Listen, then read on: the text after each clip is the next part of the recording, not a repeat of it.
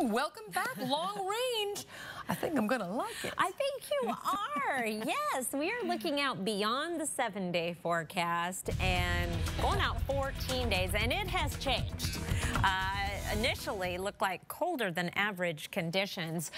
This is from the Center for Climate Prediction, just released today, looking at December 6th through the 12th. And there's something unusual here. First of all, a fairly strong signal for above average temperatures throughout the throughout the western United States. But it looks like there's been a little hole cut out here. It even goes up to Alaska. Little hole cut out here for the inland northwest down into the Boise area and eastern Oregon. And that would indicate average conditions, nothing to indicate above or below average conditions. And I was like, what the heck, what weather pattern would do this? And then we get to the next slide and see that there is a very strong signal of below average precipitation for this entire region. So what that tells me is a ridge of high pressure over this region. And this time of year, when we get a ridge of high pressure hunkered down over the region, we end up in temperature inversions over much of this region, from Spokane all the way down to Boise. It was a little not particularly elegant the way that was drawn. A lot of areas added into that area that would not be in a temperature inversion, but the major towns certainly would be, and that would keep our temperatures lower than average while the rest of the region had above average temperatures. And boy, not much precipitation coming out of a ridge unless you get a little frizzle coming out of the freezing fog. So right now we are getting some mountain snow. It is not amounting to much. We could get up to 6 inches in the mountains of northeast Washington and north Idaho, with up to 8 in the central Panhandle Mountains where we have that winter weather advisory.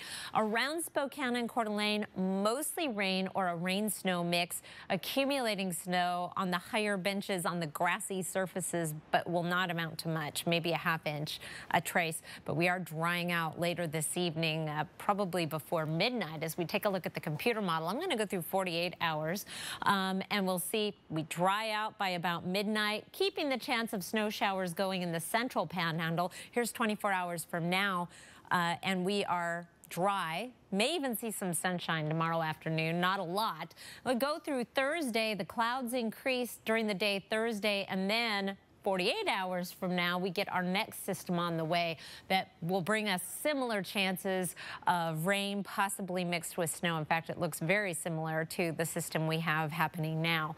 It's rain right now in Spokane and 36 degrees, 37 with rain currently in Coeur d'Alene. Cold front working its way across the country right now. It's not bringing a lot of precipitation, but it is bringing a dip in temperatures. I want to point out Denver, 46.